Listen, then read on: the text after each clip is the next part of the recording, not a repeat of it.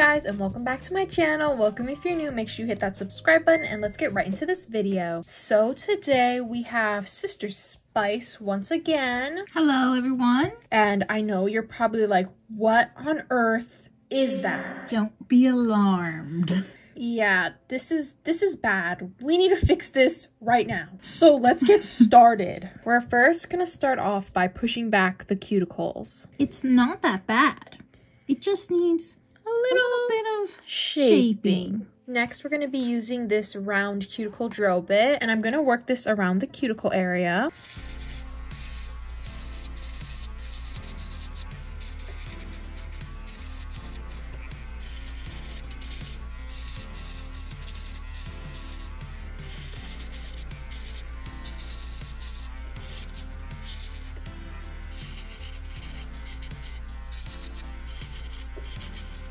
Next, I'm going to take my cuticle scissors and I'm going to trim off the excess dead skin.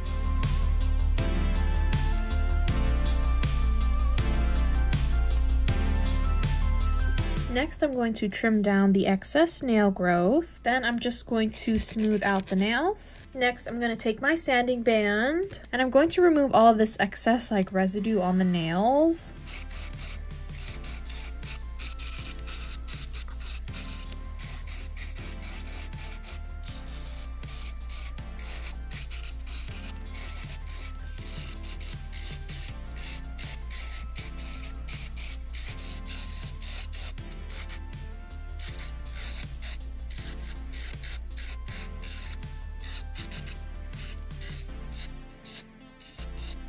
Okay, now I just got my NotPolish nail tips and we're gonna size these out. Now we're gonna glue them on with some KDS glue.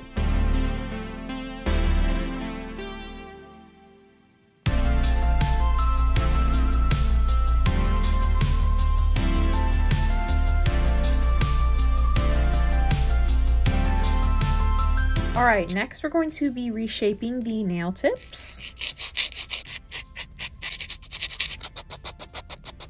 Okay, next I'm going to be using this fine grit sanding band and I'm just going to remove the shine from the nail tips.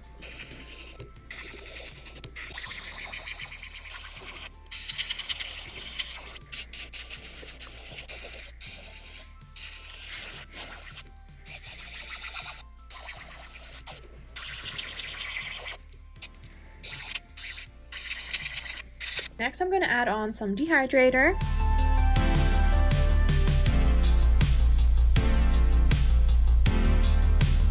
Next, I'm going to add some primer.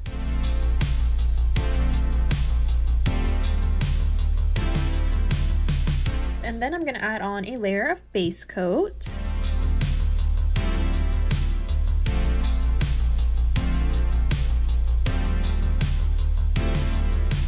Okay, so all of the nail prep and everything is done. We got the base coat on there, and now I'm just going to start with this polygel application. So here is our inspiration for this nail set. It's a really cute, neutral brown nail set. We're doing a pattern, basically. It's gonna go French tip, fully nude nail, French tip, and then so on. So this first nail is going to be a full nude nail. Hey everyone, it's Sister Spice with the Reddit stories. Spicy Reddit. So this first story that I got is from the subreddit No Sleep. Okay, so this first story is titled, My Sugar Daddy Asked Me for Questionable Favors. His Tinder profile said he was 45, but he looked to be in his early 30s at most. His bio said, looking for a sugar baby, $700 weekly. Nothing intimate. It sounded too good to be true, but as a broke university student, I was willing to take my chances. So I swiped on him and it was a match. His message came seconds later. Hey there, sweetheart. Smiley face.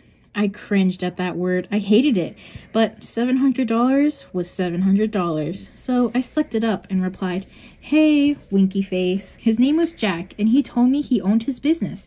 Although he never specified what kind of business it was, we talked for a while, but he asked for my Venmo to send me my first payment. After a few minutes, I got the notification. I stared at the $700 for at least 20 minutes, expecting to wake up from a dream any second now. But it wasn't a dream. You still there? I clicked the message. Yeah, sorry. If you don't mind me asking, what are you looking for in return? I stared at the chat until he replied. I'm just looking for you to do a few favors for me, smiley face. That sounded like it was going to be questionable to me. Like what? For example, the first thing I need you to do is pick up a delivery for me. That sounded innocent enough, but I was still expecting there to be some kind of twist. $700 to pick up a package? Come on. Even I wasn't that naive. Is it from the post office or something? I replied. No, I'll send you the address, but I'd rather not do this through this app. You got Kik, or can you give me your phone number? Kik? Was this 2011?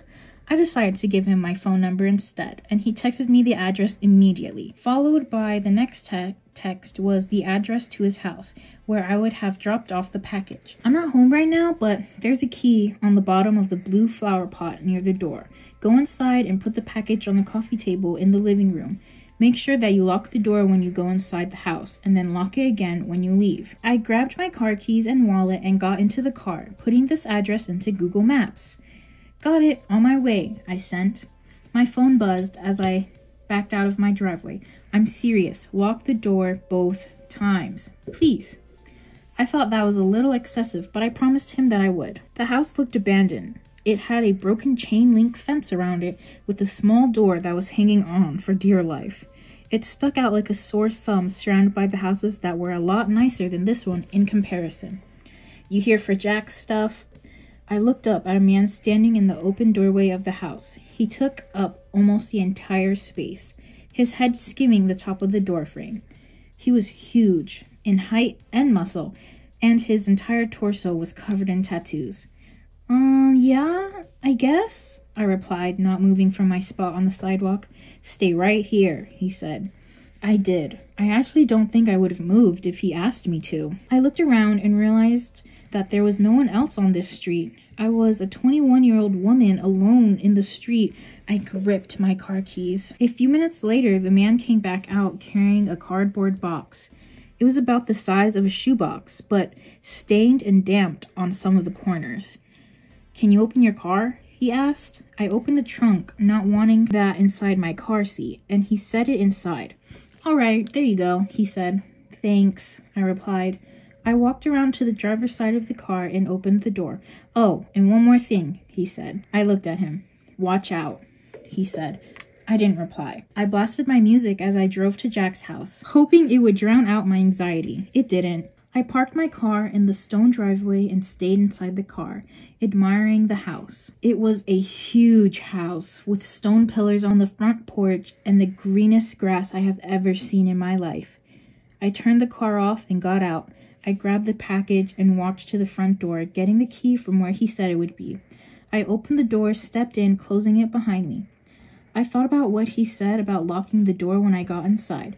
I thought that was a little overboard, but as I stared at the closed door, something made me reach out and lock it. Girl, he said lock the door twice. Why wouldn't you? It's literally not that hard. I walked inside, my feet cushioned by the thick maroon carpet, and admired the inside of the house. All the furniture was wooden and looked incredibly expensive. Wooden furniture! I would probably finish school a dozen times with the money that it took to furnish this place. I set the package down on the coffee table, and as I walked back to the door, I heard a phone ring from somewhere inside the house. I froze. In my pocket, my phone buzzed. I took it out to look. Don't answer any calls that aren't from Marvin. I put my phone back and followed the sound of the phone, poking my head into a few different rooms before I found it in an office. I walked over to the desk and looked at the caller ID. Incoming call from Jack. That was odd. I grabbed my phone to look at the message again. I was starting to get a little bit creeped out and decided I wouldn't answer just to be safe, and left the house remembering to lock the door as I left. I've done a few more favors for Jack since then.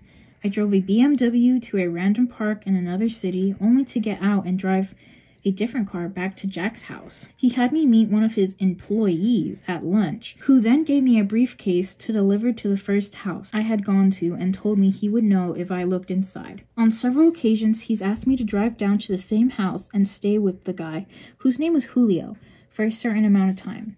In total, I've made around $3,500. Most recently, Jack asked me to stay in his house overnight. I woke up to a text message from him.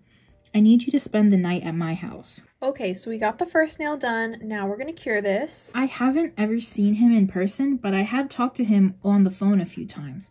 He proceeded to tell me he would pay me $1,000 to spend the night at his house, provided that I follow a few rules. I drove to his house that evening. The driveway was empty, and it normally was, but the porch light was on. I walked up, unlocked the door, went inside, and then locked it again. Everything in the house looked the same. Jack had told me over the phone that he would leave the list of rules on the dining room table. I set all my stuff down in the living room. My bags looked like garbage compared to the fancy furniture in there. I wandered into the kitchen and then to the dining room. Sure enough, there was a piece of paper on the wooden table, held down by an empty glass. Lock the door when you come in. Only answer calls from Marvin. Don't turn on any faucets between 9 p.m. and 11 p.m. Don't open the door for anyone, no matter who they say they are, after 10 p.m. If the door to the closet at the end of the hall is open, sleep in the library. Closed, sleep in any of the bedrooms. What? Okay, so you look down to the hallway and then you see the closet door is opened. You have to sleep in the library? What does this mean? But if you look down the hallway and you see the door is closed, you can sleep in any of the bedrooms. Like, the gardener comes... What? The gardener comes at midnight. How do you see that you're gardening at midnight? The gardener comes at midnight. If he starts knocking on the windows, hide. That is... Why does she have to stay there for the night? Like, for what? For what reason? Knocking on the window? That's freaky! Turn the TV on and let it play on static throughout the night. Do not forget to do this. It has to be on static the whole night. Does my volume gotta be up 10 levels? Sleep. I would be creeped out. Like, I couldn't do it with the static. That freaks me out. Help yourself to anything in the fridge. Smiley face. Oh, perfect. I'll pay you in the morning. Good night. I'm taking everything in that fridge and I'm hiding in a bedroom. This is creepy. I wouldn't want to walk around in that house at all. What does that even mean? Wait, turn the TV on and like, when do I turn the TV on? Throughout the night? Like at the start of the night? All night long? After 10 p.m.? Like when? Maybe when you're about to go to sleep? When I'm about to go sleep? I made sure to follow all the rules. To be honest, I was regretting my decision. But seeing as I was already here and I was getting paid, I decided to stay anyway. I figured out as long as I followed all the rules, I would be perfectly fine. I think I would follow through too. I'm not a giver-upper. It's just a lot. I would keep that paper close by. Like, what do I have to do next? Yeah, I would carry that paper around. Still, it felt a little odd. What was this? A haunted house? Nevertheless, I lounged around the house for a few hours as I was planning on going to sleep around 9, since that's the time that all this weird stuff would begin. At 8:50, I brushed my teeth, using the faucet for the last time before 9.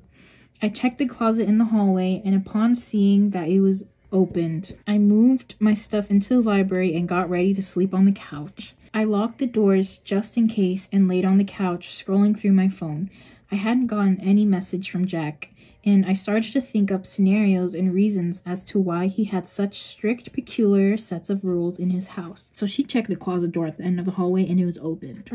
So she gotta go in the library. I would grab any snack from that fridge and bring it in the library. I don't think I'd be able to sleep.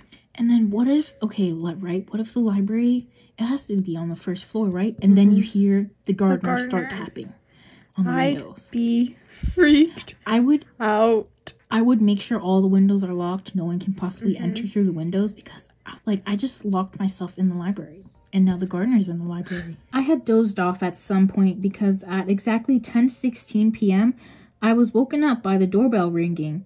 I was about to get up to check it, but then I remembered the rules. Don't open the door for anyone, no matter who they say they are, after 10 p.m. 10:16 p.m., you can't do it. Can't do it. You're 16 minutes too late. I stayed on the couch, trying not to move, paranoid that they would hear even the slightest sound. It's the police. Open up. I'm not opening it. I can't. My rules say I can't open it. You can open it. I'm not opening it. You can open the door and prove me you're the police. And then I'll be like, I have these rules to follow. I'm a hostage. I don't know. It's the police. Open up. I didn't move. Hello, it's the police. Open up or we're coming in. I still didn't move. I could hear my heart beat in my ears. There was silence for a while after that. Then the doorbell rang again. Hey, it's Jack. Let me in. I hope she turned on the TV static. Me too. She didn't mention that she did that yet. Maybe she forgot. Okay, so the next nails are going to be French tip. It sounded like Jack, but still, I didn't get up. He would have a key, wouldn't he? Why would he need me to let him in? I'm glad this girl is smart. This girl is smart. This continued for almost a full hour. Different people would ring the doorbell announcing themselves and then disappear when I didn't respond. I was finally able to fall asleep and the gardener never came. When I woke up the next morning, I heard someone in the kitchen. I got up slowly and unlocked the door as quietly as possible, taking my phone with me, and walked across the living room and into the kitchen. I stopped at the entrance and peered in. It was Jack. He was standing in front of the stove, stirring something as the coffee machine brewed coffee on the counter behind him. "Hey, good morning," he said when he saw me. "Hi," I replied, nervous. I hadn't seen him in person before, but he looked exactly like his pictures online. "Scrambled eggs?" he asked, motioning to the pan with a wooden spoon. "Everything's wooden." "Yeah, thanks," I replied, walking over to take the plate from him. I ate my breakfast and drank some coffee in silence. "So, how was it?" he asked. "It was okay. Nothing super freaky happened," I replied. "Cool," he replied. There was an awkwardness in the room. "I think I'm gonna go now. I have class," I trailed off. I didn't, but I really wanted to get out of here. "Oh no, yeah, sure. I'll talk to you some other time," he replied. I grabbed my stuff and he walked me to his car. I could see him standing in the driveway staring at me as I left. "Where's your money, girl?" And why wouldn't she ask why? I would be curious. Yeah, like why is all this happening? When I got home, I packed all my stuff and noticed that I still had the list with me. I sat on my bed and read it again. I felt my body tense up as I realized that I had forgot something. Turned the TV on and let it play on static throughout the night. Do not forget to do this. She forgot. Turn the TV on and let it play on static throughout the night. Do not forget to do this. Do not forget to do this. I stared at the word on the page until they lost meaning. Beside me, my phone buzzed, snapped me back into reality. It was the $1,000 payment. I looked at my phone and then back at the list. Maybe it wasn't an important step. As I was thinking this over, a text from Jack came. "I'm not in town right now. I should be back next week. So you're free from running any more errands for me until then. Just sent the payment. Go do something fun, winky face." I stared at the message and read it again and again, and once more for good measure. "I'm not in town right now?" Who was that? I thought back to this morning and how Jack was in his house. How he gave me breakfast. "I'm not in town right now?" Within minutes, a new text came in, this time from a number that I didn't recognize. "Did you forget to do something?" Winky face. The text was followed by a picture of Jack, or whoever this version of Jack was, standing in front of the TV. I didn't respond. Next came another picture. This one was of the outside of my house. It was followed by another text. "Watch out." What? There's a part 2, don't worry. Okay, so I'm reading some of the comments. One comment said, "You forgot 2 rules, actually. The TV, and you didn't lock the door behind you when you left. It's why fake Jack was able to follow you." I've got goosebumps and a bit creeped out right now. Everyone's like, "Yeah, you're totally right. I missed that. I missed the lock one as well. Oh my god, I didn't realize that." Man, you thought she was smart. Hey, sometimes you forget a few things. It was Girl, the closet why door. wouldn't she reread? I would have totally reread every single step and did a checklist. She didn't. Okay, yeah, that was a little... All right, now we're into part 2 of this story. I didn't leave my house for almost an entire week. The only reason I didn't stay indoors for longer is that I had an important exam in one of my classes that I absolutely had to be present for. That also didn't help with the anxiety I was feeling. As I drove to campus, I kept my eyes glued to my surroundings, almost running 2 stop signs and a red light. I kept expecting Jack, or fake Jack I suppose, to pop out randomly on the side of the road, or in the car next to me, or in the car behind me. I constantly glanced at my rearview mirror, trying to figure out if the black truck behind me had been there this whole time, or if it was a different one than the one I've seen 10 minutes ago. I hadn't told him where I went to school, so maybe he wouldn't know. Then again, I hadn't told him where I lived either, and he seemed to figure that one out rather quickly. Well, girl, all he had to do was follow you home. That's it. I hadn't texted the real Jack since the incident had happened. I mean, I didn't even know what I was supposed to say. "Oops, I didn't follow one of your rules, and now there's a weird look-alike of yours running around the city." My plan, as foolish as it was to act if all was well. I wasn't going to stir the pot by telling him that I had already messed up, so instead, I was going to wait until he realized that something was wrong. Hopefully he wouldn't. I will admit that not telling him was more difficult than I thought, and I found myself constantly checking my phone for texts from Jack, but none appeared. I finished my exam that day, sure that I had failed due to my lack of focus, and drove back home where I found Julio standing in my driveway. He looked down at his phone, and I attempted to keep driving down the street before he saw me, but I wasn't fast enough. He glanced and began walking towards my car as I slowly pulled into the driveway, locking my door and trying to remain calm. Instead of shifting into park, I put my foot on the brake and shifted into reverse, fully ready in case I needed to make a quick getaway. Who's Julio? That guy that she received the package from, remember? Oh.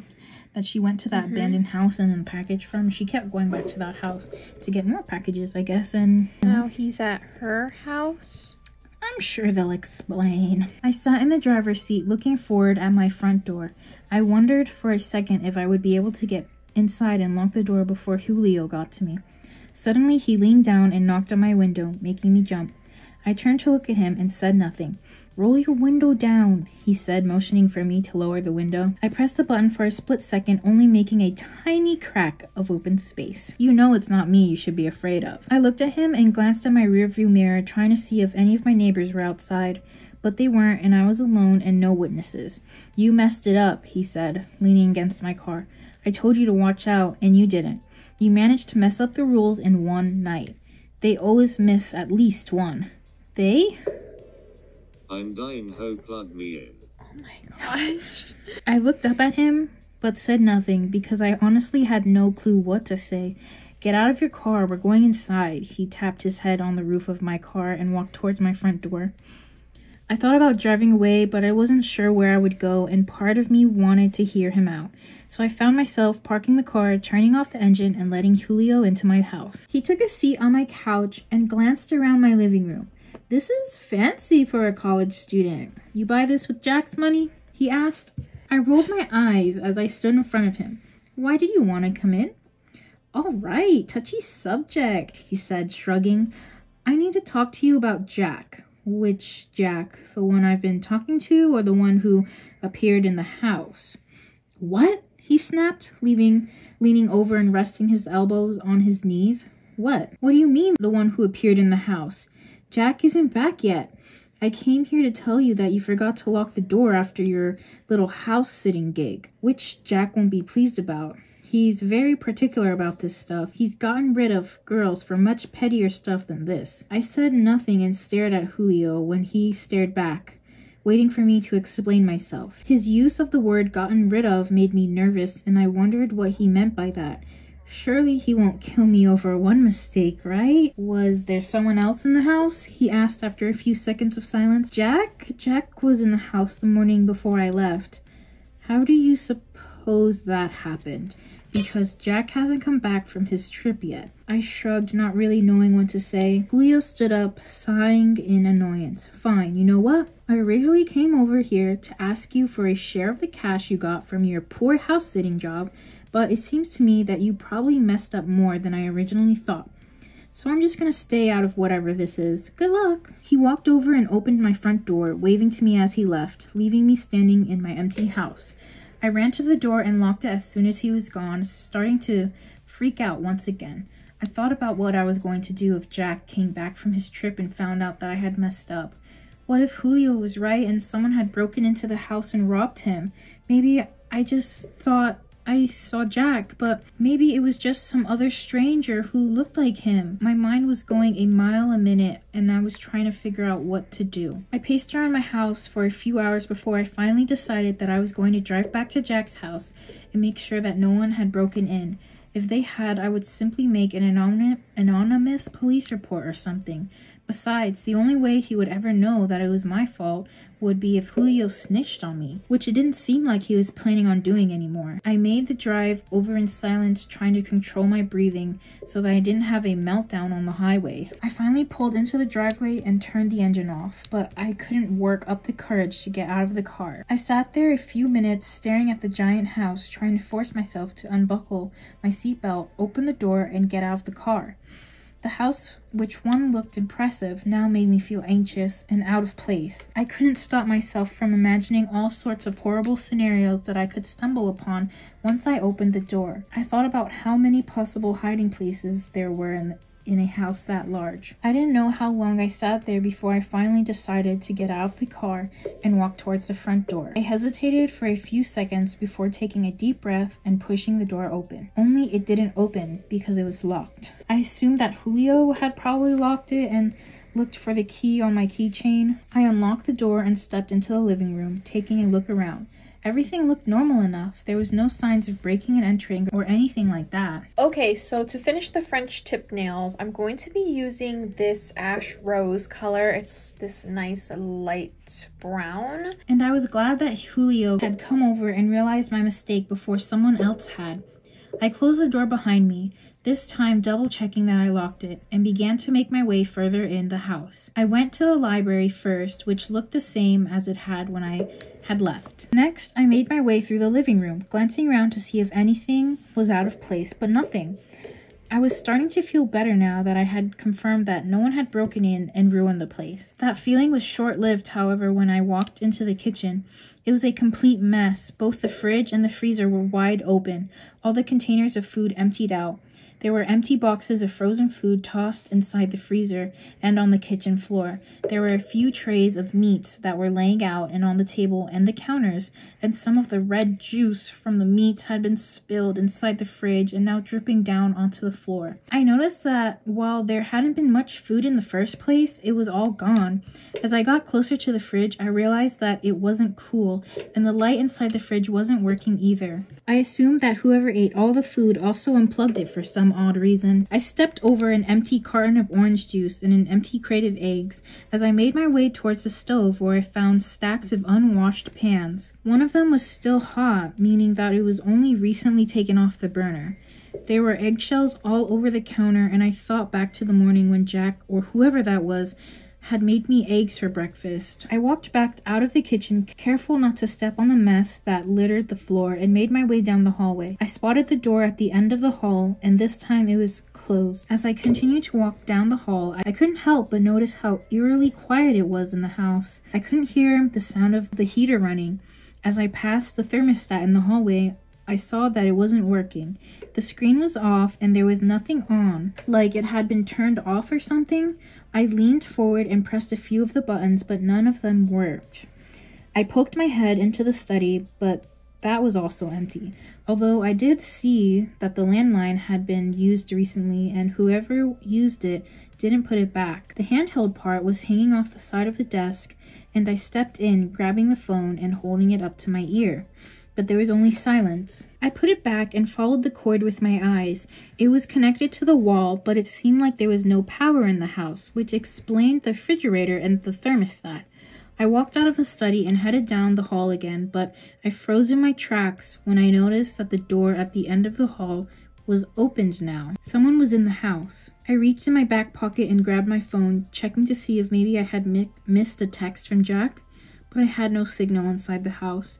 I held my phone in my hand anyways, hoping I'd pick up enough signal to call for help, and began to back away from the door, listening carefully for any footsteps or noises that would let me know where the intruder was. As I spun around, I found myself face to face with Jack, or whoever it was that I was looking at. I knew he was the same man I had seen that morning, but had no idea who he really was. "Sorry," I said, startled. "Which one are you?" he asked, squinting at me. He was dressed in a stained gray t-shirt and old pajama bottoms that looked like they had been purchased 30 years ago. "What?" I asked. "You're the new one, right? The one from the other day? You're the one who forgot to turn the television on." "Yeah, I'm so sorry. I thought I was being careful. I didn't mean to." I stopped talking as he started laughing. "Sorry?" he asked, grinning. "I should be thanking you." "Who are you?" I asked him. I stared at his face and he looked exactly like Jack, but I couldn't figure out why he was here. He said he was still on his trip. "I'm Jack," he replied, as if he was stating the obvious. But Jack said he wouldn't be back for a few days. His expression changed and he narrowed his eyes at me. "Did he tell you when he would be back, the exact date?" I shook my head, confused and thinking about how I was going to get past this man and get out of this house. But you can ask him, right? I don't know. He hasn't contacted me in a few days. Dang it. I was hoping it wouldn't be that bad.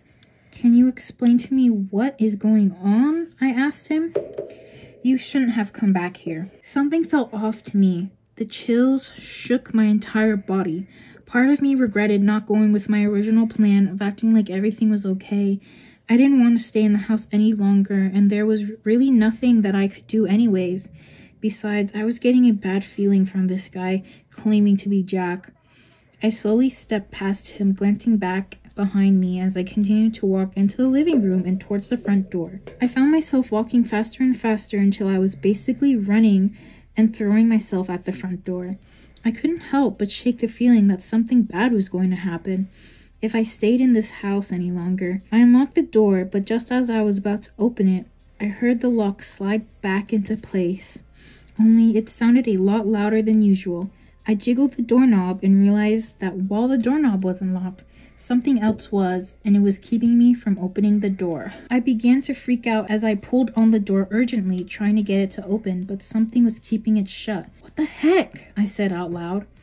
I glanced towards the hall as I heard another voice, but I quickly realized that it was the sound of air flowing through the vents. It seemed like the power was back, and somehow some sort of security system has activated at this time. I looked down at my phone, and not only did I have signal now, but I also had 3 messages from Jack. I'm back. What happened? I know you're in the house. I looked around the room trying to find him or any security cameras in the room that would be alerting him of my presence in the house. I didn't see any and grabbed my phone to text him back. Are you here? I held my phone in my hands as I made my way back towards the hallway to find the other Jack that I had seen earlier. If he even was another Jack, maybe this was all the same person and he was just messing with me for some reason. A part of me thought that perhaps I deserved all of this for doing all of this in the first place. I mean, why was I so quick to agree to run to random errands for a random man that I have never met? Sure, I needed the money, but going into a stranger's house has got to be on the list of top 10 dumbest things you could ever do. Especially considering the fact that no one knew where I was, and I didn't have a weapon to defend myself if I needed to. I stood in front of the closed door for a second before making my way over to a window. I tried to open it, but the security system had locked the window shut as well. I thought about breaking the windows open, and I grabbed a sturdy-looking vase. I took a few steps back and then threw it at the window as hard as I could. The vase shattered as it made contact with the window glass, but the window was fine and unscratched. The only way I was getting out of here was through the door, but first I had to disarm the security system somehow. I walked back to where I had left Jack, but he was gone and nowhere to be found. Jack? I called, my voice echoing throughout the house. The door at the end of the hall was closed once again, and I began to walk towards it, peeking into each room as I passed it, but there was no one else in the house. As I reached the door, my phone buzzed in my hands. You were supposed to follow the rules. I stood in front of the door trying to work up the courage to open it and see what was in the room. I know, I'm sorry. I came back to make sure everything was okay. I reached out and grabbed the doorknob, taking deep breaths. The buzzing in my hands startled me, and I ignored it as I turned the doorknob and pulled the door open. I stood in the threshold at the top of the wooden staircase. Below was a badly lit basement. I slowly walked down the stairs, glancing at my phone. You should have stayed away. You're really going to regret this. I didn't reply and kept walking till I was at the bottom of the stairs. While I wasn't sure what I was expecting, it wasn't the normal-looking basement apartment that I had stumbled into. I found Jack sitting on the couch against one of the walls. He was reading a magazine and glanced up when he heard me step off the stairs. What are you doing? He shot to his feet as he shouted at me. The door locked. I can't get out, I replied. You're so freaking stupid, he exclaimed, walking over to me. That's rude. How was I supposed to know the door would lock when the power came back on? You weren't supposed to come back, he shouted, his face turning an angry shade of red as he yelled. I wanted to make sure everything was fine, I replied. Who cares? You got $1,000 for house sitting. Why didn't you take it and leave? Why are you so angry? Why are you even here? You're clearly not Jack, I snapped, annoyed. How do you know? He asked in a calmer tone. What? How do you know I'm not Jack? I look like the pictures you've seen, don't I? Yeah, but Jack is on vacation, I replied. How do you know? He repeated. What are you talking about? Have you ever met Jack in person? Have you ever talked to him on the phone, video call, anything other than text messages every few days? I didn't reply, staring at him. He was right. He did look exactly like the photos, and I had seen him on the profile. That's what I thought, he replied to my silence. What are you saying exactly? I asked as I heard my phone buzz once again. How do you know that the person you've been talking to is a real person? As a matter of fact, how do you know that it's not me? Maybe this was my plan all along, to lure you here. At that point, it finally hit me. He was right. I didn't know if I was talking to a real person. All of that, I was doing random favors for someone with an internet profile who wanted to pay me money to do these things for some reason. I guess I had always felt that there was something off about a sugar daddy who was willing to pay someone to do random favors. But I needed the money too badly to spend too much time questioning it. I was feeling even more scared now, and my palms were cold and sweaty as I stood there, waiting for him to do something. I couldn't run back upstairs, but I didn't think I was fast enough to get out of here and find something to jam the door and keep him downstairs. I took a shaky deep breath as I tried my hardest not to make it seem like I was scared. If Jack was dangerous, I didn't want to alert him of my plans to try and run. After a few seconds of silence, I glanced down at my phone to read the most recent text, but there were no new notifications. That wasn't your phone, Jack said, breaking the silence. I looked up at him as I glanced at the phone sitting on the nearby table. Suddenly, he jumped towards me, and I attempted to jump out of the way, but I was too slow. I saw Jack grab my arm, and my phone fell out of my hand, and then everything went black. When I came to, I was on the living room couch, and Jack was standing above me looking down. What happened? I asked. I attempted to sit up, but noticed that I was incredibly dizzy. My left arm felt sore when I tried to prop myself up. I remembered Jack grabbing me earlier, and I figured he had gripped my arm too tight and must have bruised it in the process. You're finally up. Good, he said. I slowly managed to sit up, wincing as I put weight on my left arm. I looked up at Jack, who was now standing a few feet away with a bandage wrapped around his right bicep. What happened? I asked, looking at the bandage, noticing that there was blood seeping through. You really shouldn't have come back. I tried to shift my position on the couch and winced in pain as I put weight on my left arm again. I turned to look at it, trying to see if I had injured it somehow, and noticed that it was also wrapped in a bandage similar to Jack's. What happened? I repeated, looking down at my arm. I slowly reached over and started to unwrap the bandage until it came off, and I was left staring at a crudely done stitches on the inside of my bicep. What the heck is this? I snapped, looking at Jack. Sorry, Ivy, but you really shouldn't have come back.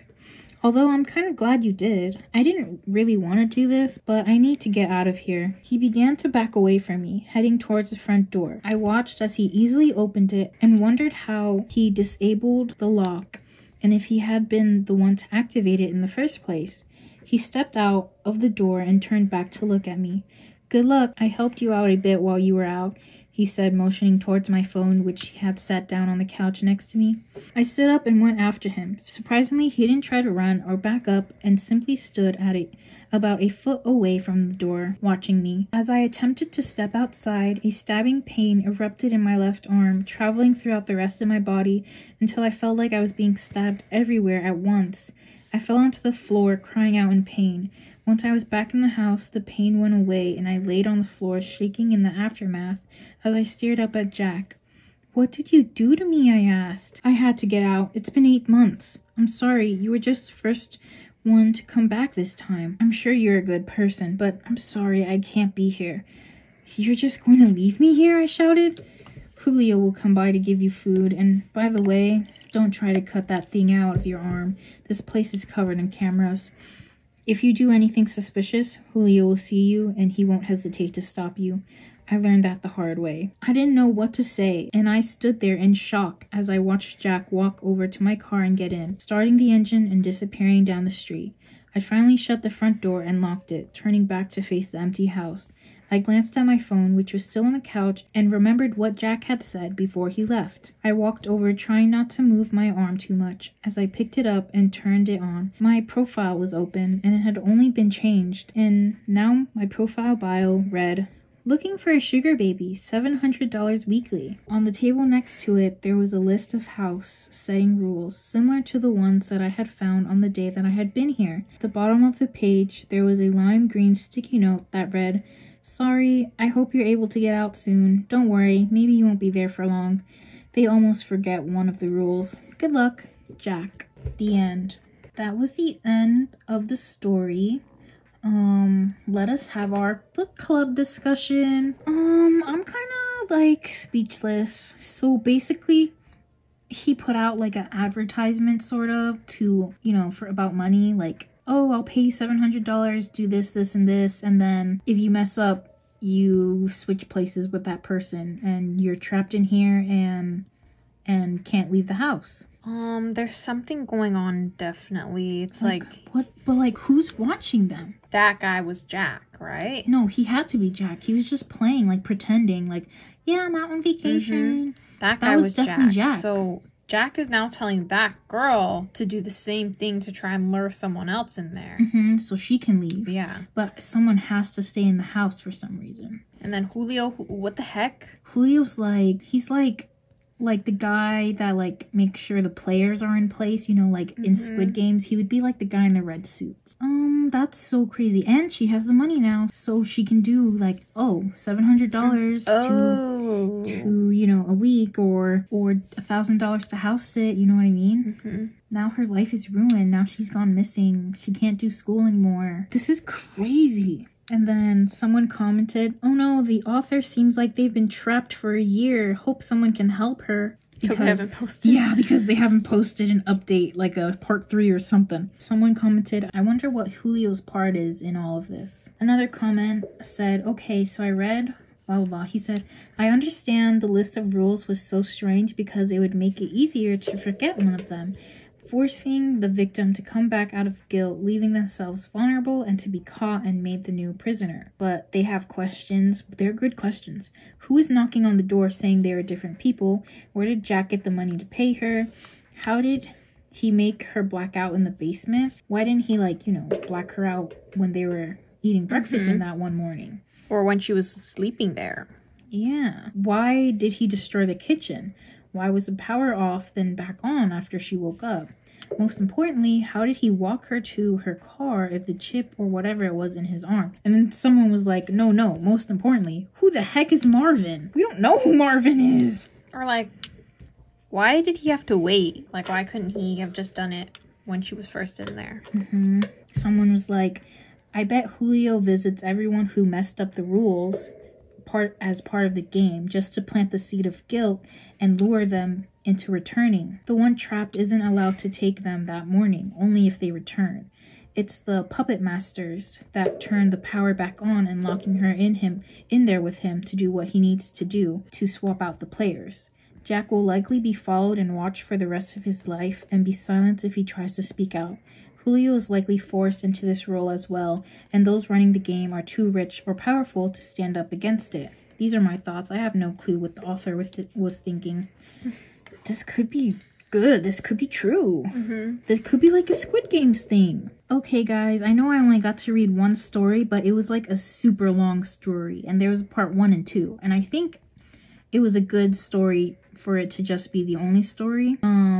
But of course I have to end it on a 2-sentence horror story. I just have to. There has to be a 2-sentence horror story on here. So it begins, "My mom always told me I was bad at puzzles as a child, but today I proved her wrong.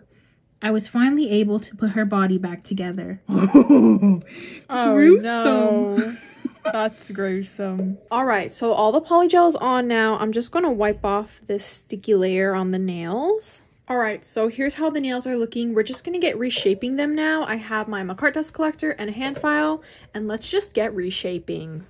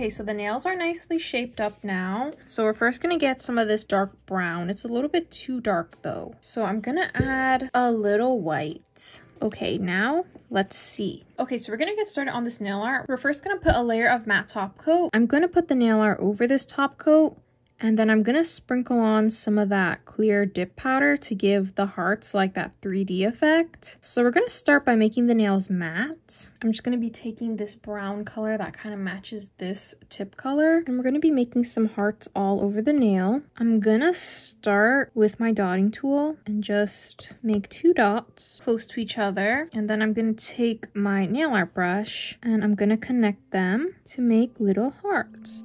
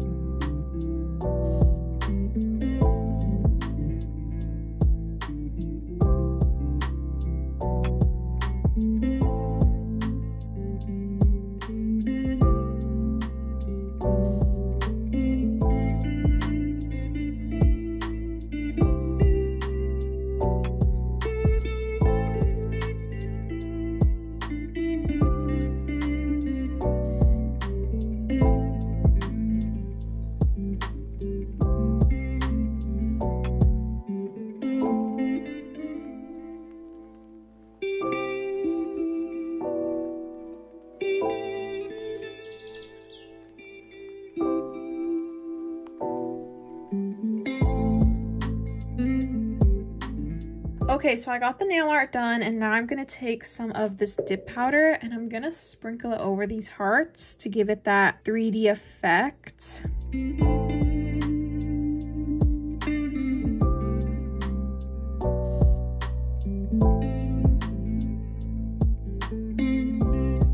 Alright, so here's how it looks. Now I'm going to make her cure that. Here's how the nail's looking. Pretty cute. Now I'm going to do the same thing on the next nail, but I'm going to be using this color.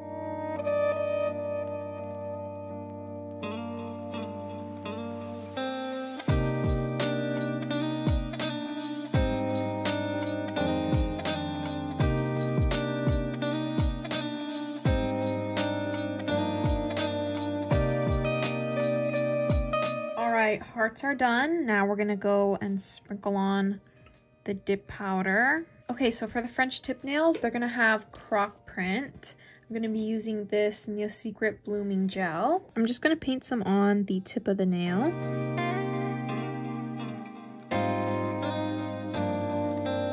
Alright, now I'm gonna use some white gel polish, and I'm just going to do that little pattern in the nail.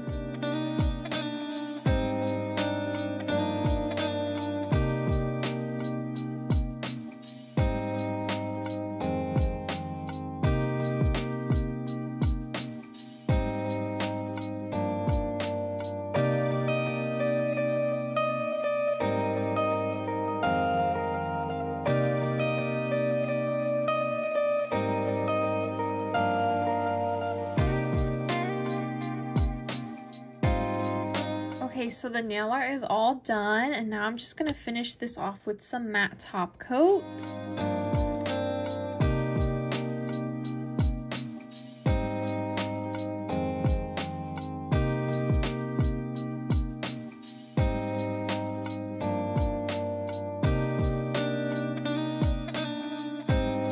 Finally, to finish this set off, we're gonna be adding on some cuticle oil.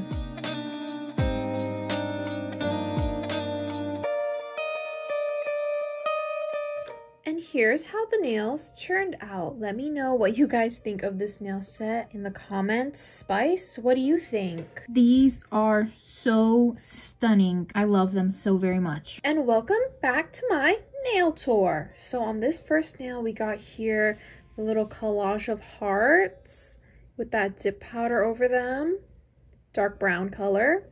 Next, we got the French tip croc print. Next, we got the little cute cookie tan color. And then we got another croc print. And lastly, another croc print. They're very like textured and like, I don't know, like fun to look at. And honestly, it was very fun. And the hardest part I think was these nails, because they just trying to map out where they could fit together was a little bit difficult. But you know what? I think it looked good in the end.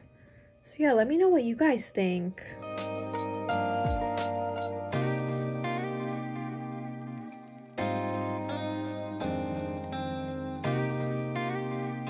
That's pretty much it for this nail set. I hope you guys enjoyed. Thanks for watching. Yeah, make sure you like, comment, and subscribe, and I'll talk to you guys next time. Bye!